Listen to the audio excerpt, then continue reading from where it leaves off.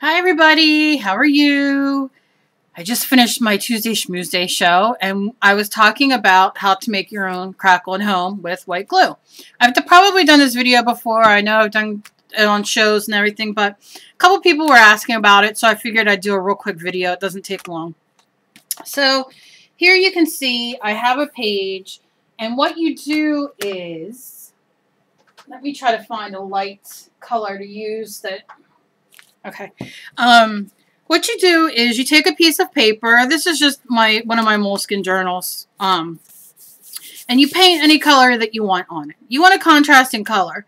But paint it like I did. I didn't do anything fancy. I had leftover paint from my show, so I just threw it on here, as you can see, and let it dry. Okay, so you put a coat of acrylic paint, any brand, folk art, basic, whatever you have. Paint it on. You want to do the whole page, do it. Otherwise, this is just for demo. Okay, so you do that. Next, take your school white glue. Doesn't have to be, you can get it from the dollar store brand, whatever, white glue. And squeeze a bunch, if it's not already, there you go. Squeeze a bunch going across. Okay? Take your paintbrush and just very quickly, don't double over. You know, don't keep painting like you're going over a, you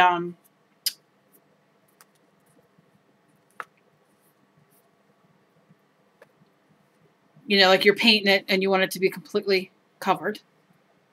You can kind of pull up that way if you want, if it puddles. Nothing fancy. Then, while the glue is still wet, I'm just rinsing off my brush there for a second. While the glue is still wet, grab the other color that you want to use. You want to use a contrasting color. And you want to squirt it the same way or shake it first because it's brand new and it's a pigment I picked here. Come on, don't go all juicy on me. Of course, why not? There we go. Squirt your paint out and just, again, paint down. And I picked a crappy color because the pigment. Try not to go over it too many times because you'll mess up your crackle. Now let's hope, because the pigment came out, that still works.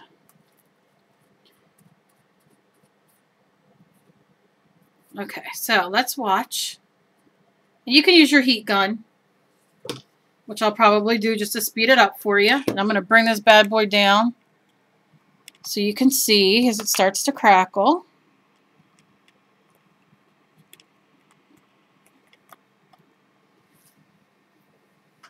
I know I have a little...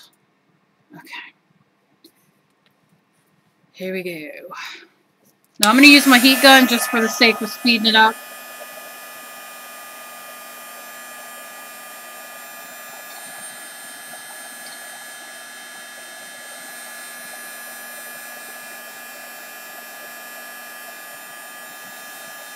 I think it's honestly better to let it dry by itself. But look over here. It's starting to crackle.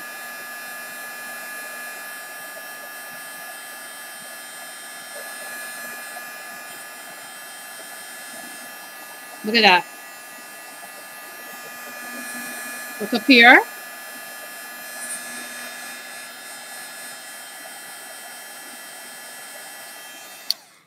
Okay, so what I'm going to do, and you can see the crackling, and it's still wet, and I'm going to use a different color over here rather than that green. Only because the green come out and it's not exactly the color I was wanting. Not exactly the color, but I'll use this because it was artist pigment, so it doesn't have a lot of things in it. So let me just do this one more time over on this side. Maybe you could get a better idea, but it's very simple. This is a dry side, completely dry. You paint your underneath what you want. Take your glue. Squirt your glue. Come on, glue. If you want me to be your friend, you're going to squirt. There we go. And then we'll just do a little bit down here too, just so we can... It doesn't matter. Remember, you want it to be just one swipe. One swipe. One swipe. You don't want to go over it as if you're painting to cover the whole page. Okay. I'm going to rinse my brush while the glue is wet. I get that question so much. Like, do I wait for the glue to dry? No. Take your color.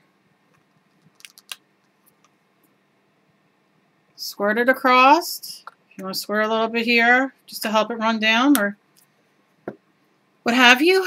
And then just run it down. Run it down, run it down.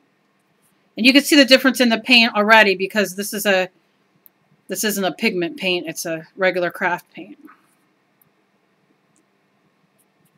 And just run it down. Cover your page. And then you get like extra little bloopies. I think that was like a thing that come off of there.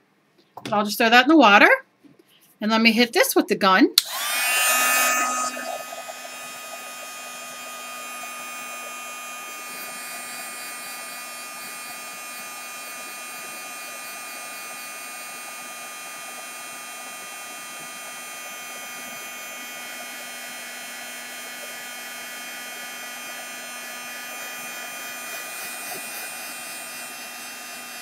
And I can tell I didn't dry off my brush enough.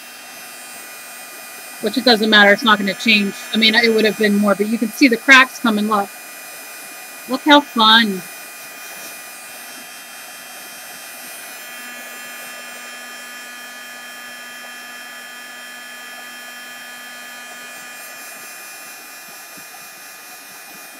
You just kind of move it around. You don't want to hold it in a position too long because it'll start to bubble, which is a whole other texture that I love. We could talk about another time.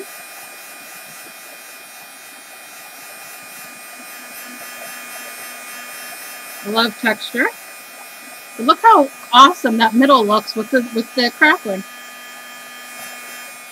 And even over on this side, and I'll back up and I'll show you. I'll hold them up. Just want to kind of get a little bit more going on here. Now you can use a hair dryer for this if you don't have a heat gun because you're just basically speeding up the drying. You're not embossing where you would need a heat gun for embossing.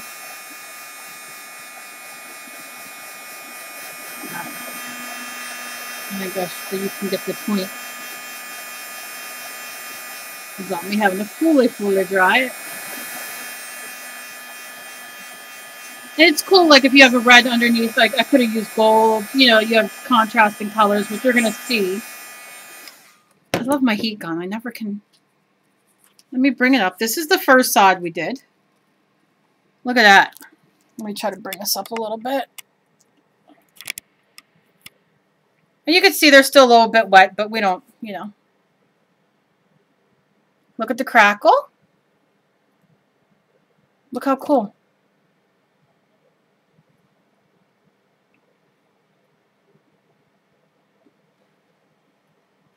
And then look at this one. Now, let me tell you, in this one right here, you saw I went with the paint back and forth quite a few times. If you want the cracks to be bigger, like you can see here, it's a big crack over here. I mean, this is a really cool area right here. I know it's kind of hard to see, especially because it still is a bit wet. You only want to paint over it once with the paint. So you would just take your brush, drag your paint down, and go to the next section. You wouldn't paint like that. I did, and you get smaller cracks, smaller crackles. Okay, which is not a big deal. I dig that. I love that look. Okay, but again, you can have a different look doing it just down the way I did. So let me get this in the view. Let me bring down the camera just a little bit. I'm gonna learn these camera. I'm all moved over here, so. But look how cool. And you got some really cool crackle. And you know, that's great for a background, or if you you use it on any kind of piece of paper and you cut it out and you do, you know, whatever. So have fun and play. It's very easy. If you guys have any questions, just ask me. But again, I mean, look how fun. I'm just going to this is, and you can see how it's still a little bit wet. But again, look how fun. That's the one with the smaller crackles, which is rocking. And that one is the one with the bigger crackles.